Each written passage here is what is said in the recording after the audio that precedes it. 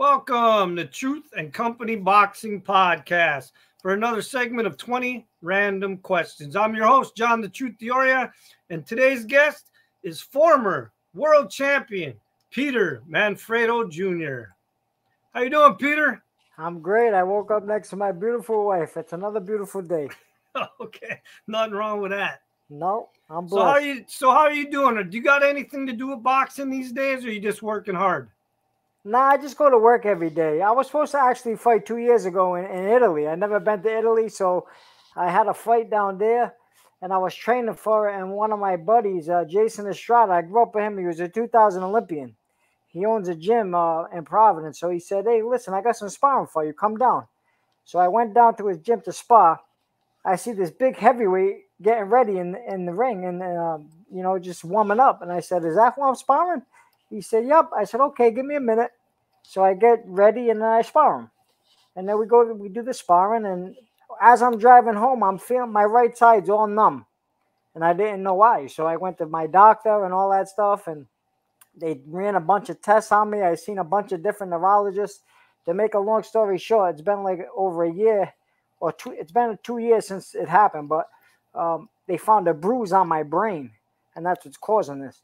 So I didn't end up going to Italy to fight, and it's too bad because I did pretty good in that sparring session. But the guy was too big. He probably had 40 pounds on me. If you want to look him up, his name is Sean Bay. He's out of Rhode Island, but you'll see, like, he's huge.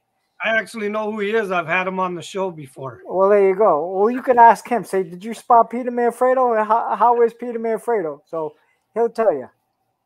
So listen, I want to bring up. You have a small connection to Minnesota and to the Minnesota fans, and some of them might not be aware, but maybe some of them are still upset with you from years ago. I don't know, but you fought Anthony Basante, a guy that was on the Contender with you. You fought him in Minnesota. You didn't fight in Minnesota, but you guys fought, and you fought for a title. You won the title, and then years later, you fought another big name here from Minnesota, which is Matt Vanda, the Predator, and you took a title, that he was trying to win as well. So, how did, in your mind, how did both of those fights go? I know you love both of the guys. You've told me that before, but listen, they're two great guys.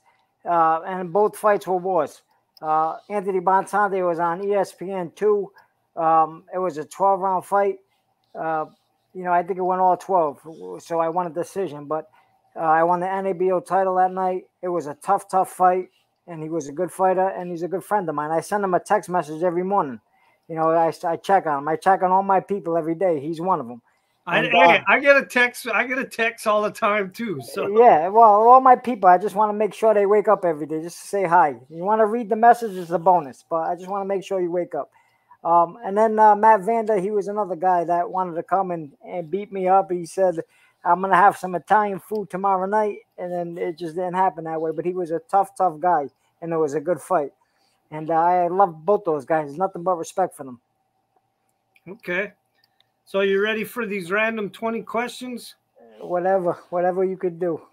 Okay, question 1. How did you get involved in the sport of boxing? So I had no choice. I was born to be a fighter. My mother and father used to carry me around when I was a baby, had gloves on me, and said he's going to be a world champion someday. He's going to be the next fighter. So I really had no choice. I was in the gym every day of my life, and that's basically what I did. So when I met my wife, and well, she's my wife now, but she was my girlfriend at the time in high school. I fell in love, and I wanted to start a life with her. And I didn't have like a job or anything like that, or I had a small job just delivering pizzas. So I said, let me turn professional. Let's see how far I can make it. Maybe I could do enough to buy a house. I wanted to buy her a wedding ring to get married and all that stuff. And that's how it started. I turned professional, and my career ended up taking off. Yeah, well, your dad was actually your trainer, though, too. So you actually had your dad there to kind of guide you. Oh, what other dope? I mean, guide me to what he knew, which wasn't much, But he thinks he's the best thing since sliced bread. He'll talk about everybody. Everybody's a bum, but him. But he was my dad, and I had to respect him, and I listened to him. Okay, all right. Question 2. How was your experience on the Contender Series Season 1? And if you can tell me any stories from there or whatever, how that went for you. Well, listen, I loved being on the Contender, and I loved being on with the guys. We actually created such a bond being on there for so long that you didn't even want to fight them after a while. You wanted to be a team and maybe go fight other people because we were all training together, we were all living together, we were doing challenges together. Then after a while, you like after weeks being there at a time, you didn't want to fight them. So it was tough towards the end to want to fight these guys. But it was a great experience. Like I said, I still talk to a lot of the guys. I send them messages all the time. They became part of my family, So it was a great experience. I got to meet, Sylvester Stallone. I got to meet Sugar Ray Leonard, who was probably one of the goats.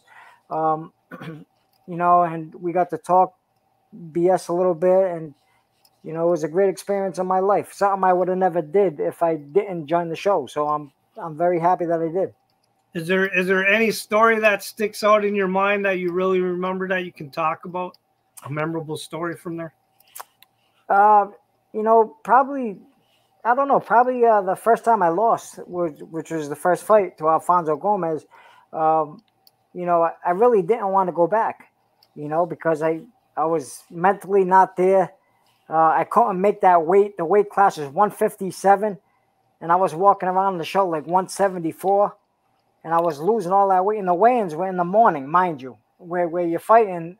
Well, I was fighting before that for the title, so we'd weigh in the night before, then you fight the day after. So you got a chance to rehydrate and all that stuff, but we couldn't do that on the show. We had to weigh in the morning and fight in the evening.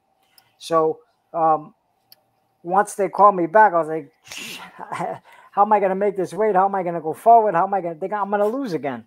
But I ended up going back, and I ended up beating Miguel Espino, who was like in tip-top shape. And he was one of the greats on the West Coast at the time. And I ended up beating him, and it built my confidence slowly but surely, and I just kept winning after that and made it to the final. So yeah, and then you and Sergio Mora fought. And Sergio kicked my ass for the million. So listen, off air, I brought something up to you. I wanted to know if you knew it. You didn't know it, so now I'm going to let you know, obviously, again, but I want the world boxing fans to know this. Personally, I think this should be a Guinness Book of Record, and hopefully you contact them or somebody contacts them or somebody sees this and contacts them, because this needs to be in the Guinness Book of World Records. Out of 5 seasons of The Contender, you, as far as I know, you are the only boxer that actually has 13 different opponents from those 5 seasons on your professional boxing record. You have fought 13 different people on The Contender. That's pretty impressive, man. So I guess like you said off air, you're the real contender. I'm the real deal. Sergio might have beat me in the finale for the million, but I'm the real contender. Yes, I'll take that title. I don't think Sergio fought 13 of the guys on The Contender. He might have fought 4 or 5, maybe. I'm not sure, but not 13. Well, he didn't have to. He did well. He did very well in his career. He won a world title. He beat Vernon Forrest. He did well. So my hat's off to him too. Oh yeah, but you got a couple big names too, though. Oh, we all did. We did, yeah. But I got to give credit to where credit's due too, which I did. All those guys on The Contender were all good guys, all ranked somewhere, or all contenders. So the show really had the name for the guys. They were really contenders. So we all went and fought each other, and it was a tough thing to do, but we did it. Okay, question 3. Who is the one fighter in your career that you never got to fight that you really wanted to fight? Oh, wow.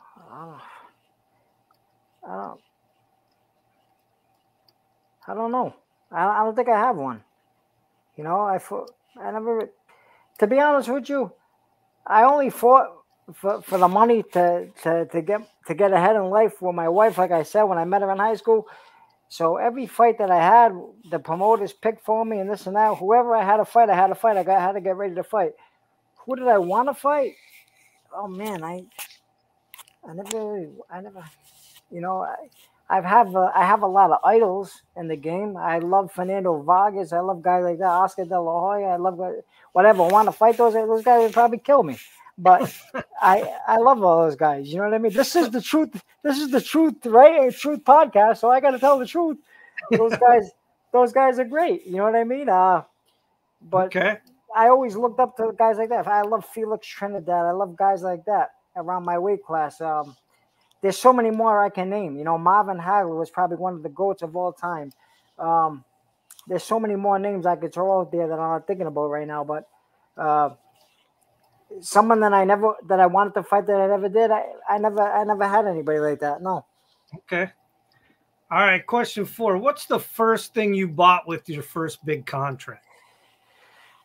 Um, what did I buy? I bought so a guy that was teaching me how to invest in properties and stuff like that.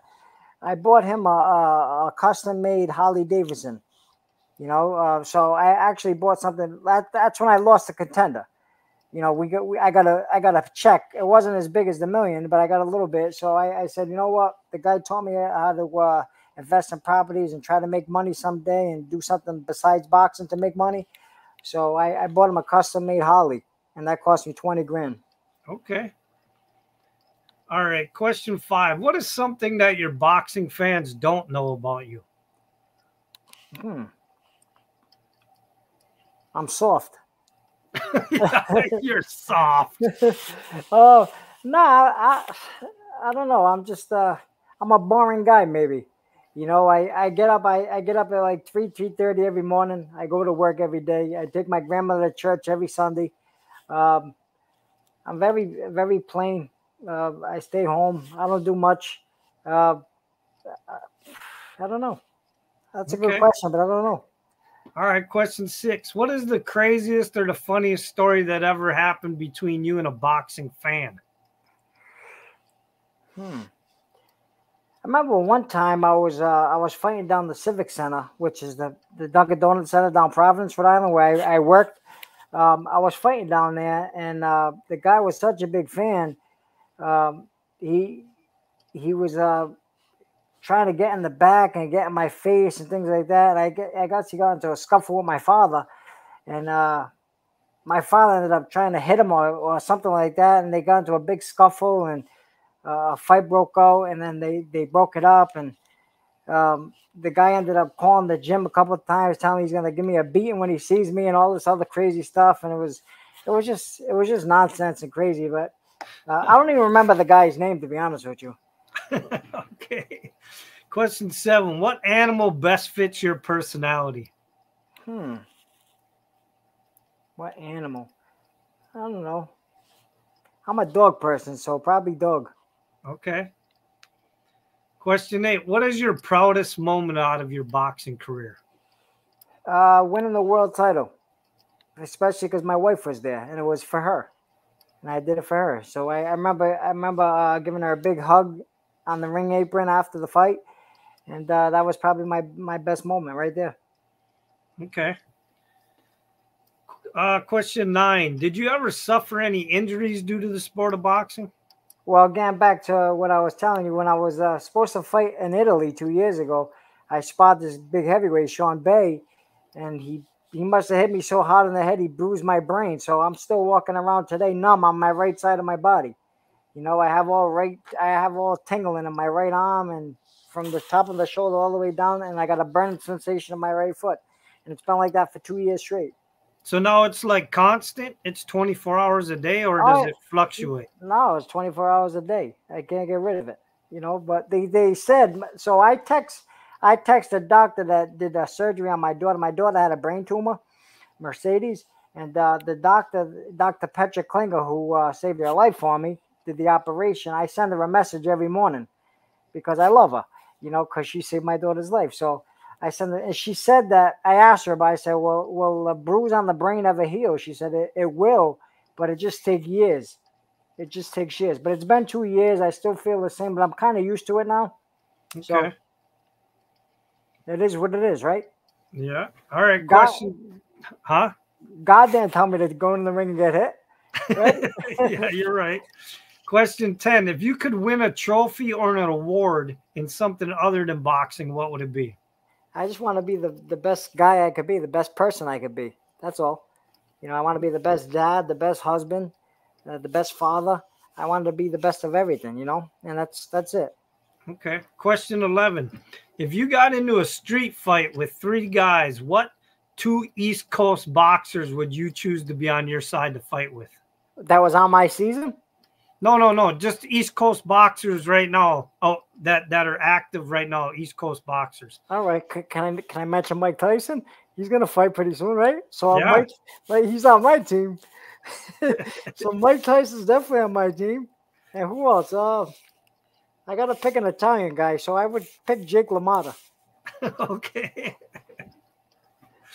All right. Question 12. If you had to spend 30 days in a jail cell, what comedian would you choose to be your cellmate? Oh wow, what comedian? Wow.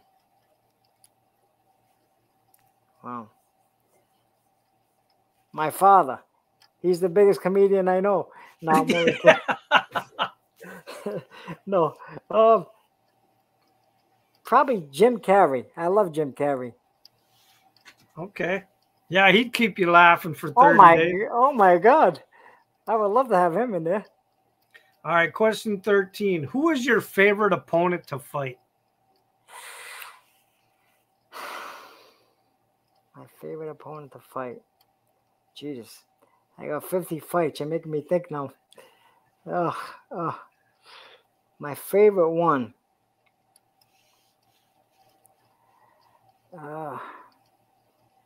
I would have to say Joe Calzaghe. Reason being, he was just so fast and so good and so skilled and such a nice guy. And he was the Italian dragon. I'm Italian, so, I would probably say Joe Calzaghe. He was just a classy guy, probably the best guy I ever fought skill-wise. The hardest punch I ever fought, though, was Saki Obika.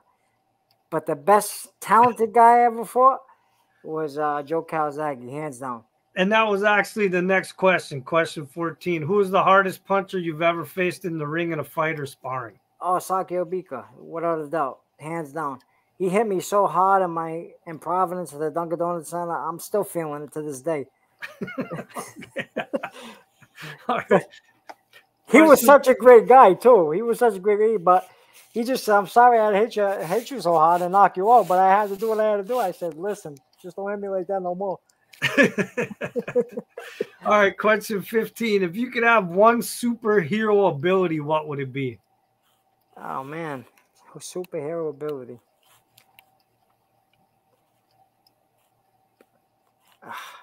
I don't want to be dirty, so let me. I want to say I could see through things.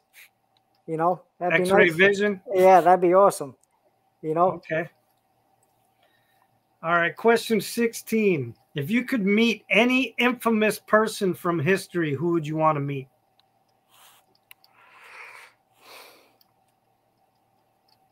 Let me see. Marilyn Monroe. Yeah, but she's not infamous though. She's famous, but infamous like a John Gotti type or a criminal type. Al Capone. There you go. Okay. Question 17. Can you tell me an interesting story out of your boxing career at all? I've been doing it my whole life. So my whole life's interesting. Interesting story. I got invited a lot to the Fernando Vargas camps, the Shane Mosley camps. So I've been in the ring with two of the best fighters of all time in my eyes.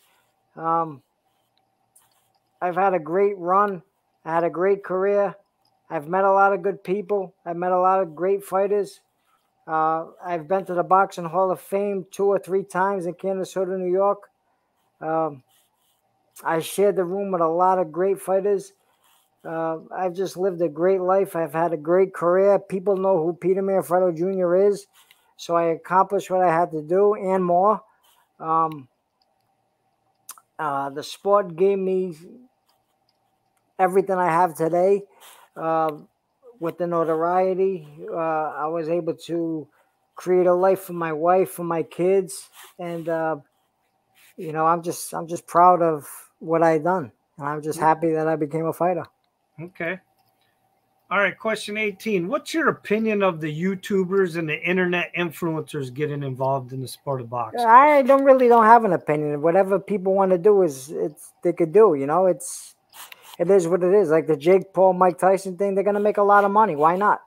You know, I'm happy for them because life is about just like boxing is. Boxing is about making as much money as you can with as least damage you can to get out. So God bless them. So I'm happy for them. I really don't have an opinion. You know, if people want to buy it and want to see it, more power to them. So okay. All right, question 20. Have you ever had an incident where you thought you were going to die? no, No? no. Okay. But am I afraid? Am I afraid of death? The answer is also no. You know, because I believe in God. You know, and Okay. so energy never dies. We are all energy. We got to go somewhere when we leave here. So I try to do the best I can every day and be the best person I could be. All And right. that's it. Well, listen, Peter, I appreciate you taking time to come on here and do the 20 random questions. If there's anything you want to, say to the fans before we close, go ahead. I wanted to say thank you to all my fans who came, supported me, bought tickets, spent their money, their hard-earned money on me and all that stuff through the years. So thank you for all the support always. And just keep punching, baby. All right. Hold on. And with that, the truth has spoken.